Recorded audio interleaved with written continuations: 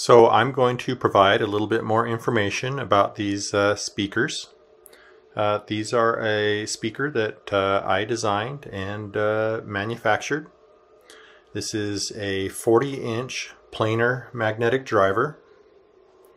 So from here to here is 40 inches of active driver. This is my first generation cabinet that I made, and as you can see here, I've got a microphone set up, and I'm just going to demonstrate the efficiency and some interesting property. The speaker is crossed over to a 10-inch Kevlar woofer made by Focal. It's in a ported enclosure, and you can see I have a little foot protruding out from the bottom to keep it from tipping over. This is what the box looks like, and you can see that this speaker is the planar element is a pure dipole, in that it radiates just as much energy to the front as it does out the back. However, obviously, if the front is a positive pressure wave, the back will be a negative pressure wave. I've got a couple of little bananas there, and on the back of the speaker, this is going to be kind of dark. I'll show a little bit later more on how these are constructed. Again, there's my fingers, but basically there is a mylar film that's suspended between 3 rows of magnets. And then there's a small copper wire that's bonded to the mylar. And there are a wire here on this edge, a wire here on this edge, another wire, another wire. So there are 4 runs, and they are basically doing a loop. So I'm going to make a rough measurement for efficiency.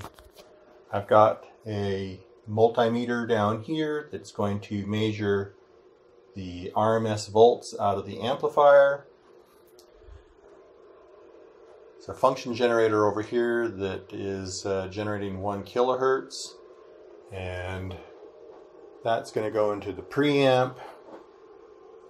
This guy right here, which is a little Class A preamp, and amplifier is right down here, and that's a Class A single-ended amplifier that's rated for about 25 watts.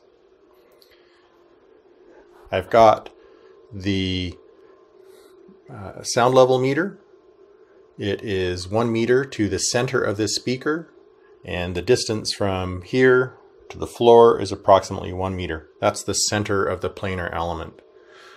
An interesting aspect of the planar speaker is that they are very vertically directional, extremely wide horizontal dispersion, however.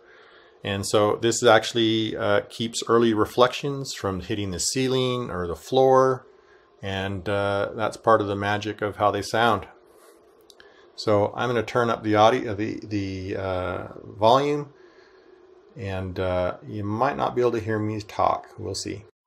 Okay, I've got 1 watt of power. Here's 2.8 volts. So 2.8 volts squared divided by 8 ohms will equal roughly 1 watt. The woofer is 8 ohms. These are around 6 ohms, and so we're probably a nominal 8 ohms.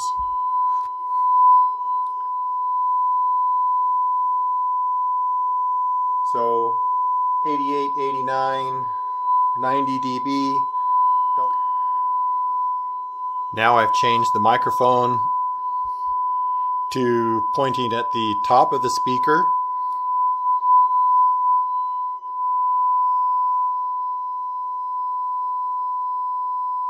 And we're down at least 10 dB.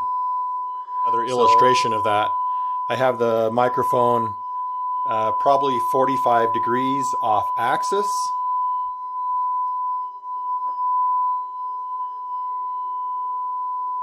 And we can see that the efficiency has not dropped down.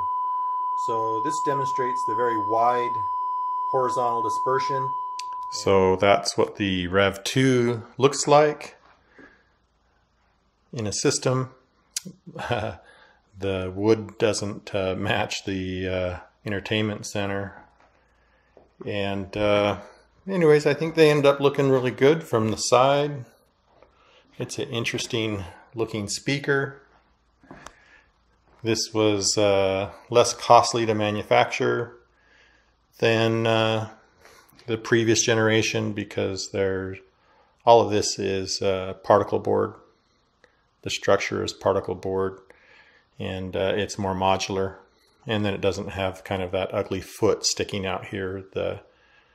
Here's a little bit more detail of the base of the unit.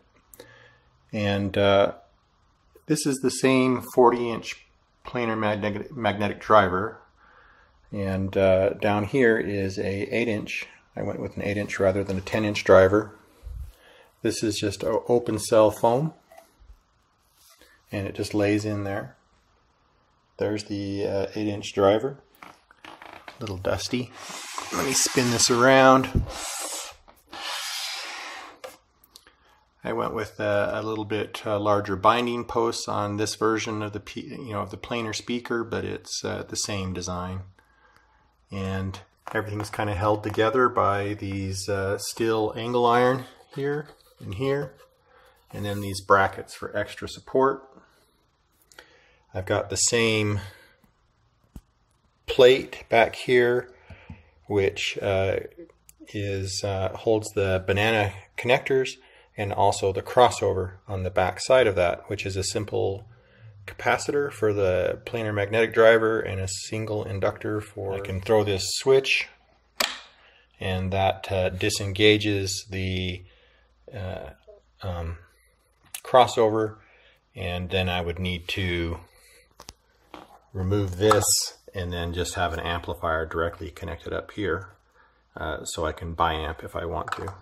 Okay, I've got the planar driver hooked up to my Audio Precision audio analyzer, and I'm running a frequency into it, and what I'm going to do is run a impedance sweep over the whole audio band. So I'm going to start the sweep. So one of the glories of this type of driver is that the resistance or impedance of this speaker is flat. It's almost a pure DC resistance of approximately 6 ohms. It does not vary at all. Well, I guess I should say it varies just a very teeny bit at a couple of points. The crossover characteristics do not change according to frequency. I typically use a very simple crossover. So there is the impedance of this driver. And you're going to say, oh, what are those little bumps there? I thought you were saying it's flat. Well, look at my scale here. I'm 5 ohms here, I'm 7 ohms here. So the full scale difference is only 2 ohms. And as I scale across here, you can see that it's 6.2, 6.3 ohms. Out here, it's 6.3 ohms. We keep on going, we're up to 7 kilohertz. It's still 6.3 ohms. Let me come down to this little bump right here. And we go 6.2, 6.4 ohms, what is called the cavity resonance of the gap between the magnets and down to the surface of the planar element. Here's what the back looks like. The magnets are glued in, and you see how I've got it constructed. Maybe I can take it apart real quick.